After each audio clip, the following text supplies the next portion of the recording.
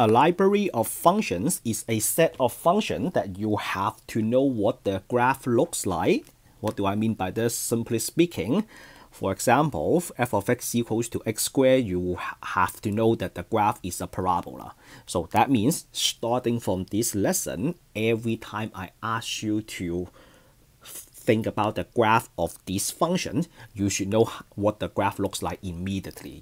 You should not be touching your calculator or look it up on Google. So let's do a quick go through. So the first one is f of x equals to x squared. I think everybody knows what the graph looks like. It's a parabola. And then what is this point called? This point is called vertex. And then this parabola is a U shape, right? So this U is facing up. It's like a bolt that opens upward. So this, you can call this vertex, the 0, 0, or you can call this the lowest point, or you can call this the minimum, because at this point you have the lowest y value. And then if you raise the power from second power to third power, x to the third power, that looks like this. So it looks like a parabola with a broken left arm. So looks like that. And then this 0, 0 is the origin. And then for the x squared and x to the third, x can be any real number, positive, negative, 0, anything you like. And then the next graph is f of x equals to the square root of x. So square root of x is an increasing function. You have an arrow that looks like this. The function is increasing and then starts at 0, 0. Be aware that x must be greater than or equal to 0, because you don't see any graph on the left hand side of the y-axis, because in quadrant 2 and quadrant 3, x is negative. When x is negative, the square root of negative is undefined. For example, the square root of 4 is equals to 2, right? The square root of negative 4 is nothing, is undefined, right? The square root of negative 4 is undefined. So that's why you don't see any graph on the left hand side of the y-axis. So if you change the square root to a cube root, the graph looks like that. So this one, x can be any real number, positive, negative, 0. All right, so let's do a quick example. The cube root of positive 8 is equals to 2, because 2 times itself 3 times is equals to positive 8. And then when x is equals to negative 8, y is equals to what? When x is equals to negative 8, y is equals to negative 2. So when x is equals to negative 8, y is equals to negative.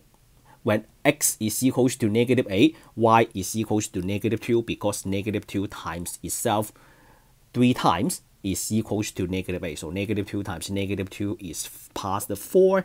Positive 4 times negative 2 is equals to negative 8. So for the cube root, x can be positive, negative, and 0. The square root, you just have a 2 in there, but people don't write this out. So basically for a radical, when you have a square root, a fourth root, a sixth root, an eighth root, as long as this number right over here is even, then x must be greater than or equal to 0. When the number is odd, like the cube root, the fifth root, the 7th, the 9th, the 11th, the 13th, x can be positive, negative, or 0. Okay, so we just cover 4. So let's move on to the next row. So we have absolute values, the absolute value of x. So the absolute value of x, you have a V shape. So basically when x is positive, so let's say x equals to 2, then y is equals to positive 2.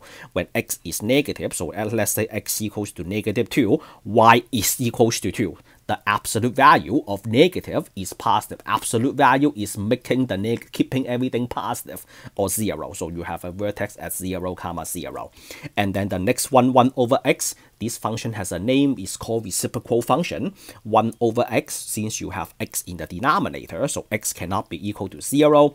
You have a curve on the first quadrant, a curve on the third quadrant. When x is equals to 0, there is no curve, so it looks like the curve is broken up when x is equals to 0, because at x equals to 0, there is a vertical asymptote. When x is equals to 0, there is a vertical asymptote, because when you plug in 0 to the function is undefined.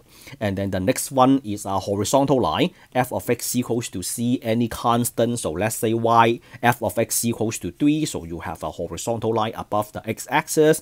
F of x is equals to -5, then you have a horizontal line below the x-axis. So for horizontal line, the slope is equals to 0. And then the last one is the linear function. F of x is equals to x, the slope is equals to 1, so you have a straight line. And then I didn't add anything, so that means the y-intercept is at 0, 0. Alright, so that's it for the library of parent functions. Again, just take a little bit of time, write this down maybe 2 to 4 times, and then I am sure that you will be able to memorize what the shape of this function looks like. So starting from this lesson, when I say think about the graph of x squared, don't just go into your calculator and then graph x squared. You should have the graph in your mind. Alright? Okay, so that's it for this video. If you like the way I explain graphs, give me a thumbs up, a like, and a subscribe. Truly appreciate your subscription. I will meet you all in the next one. Signing out.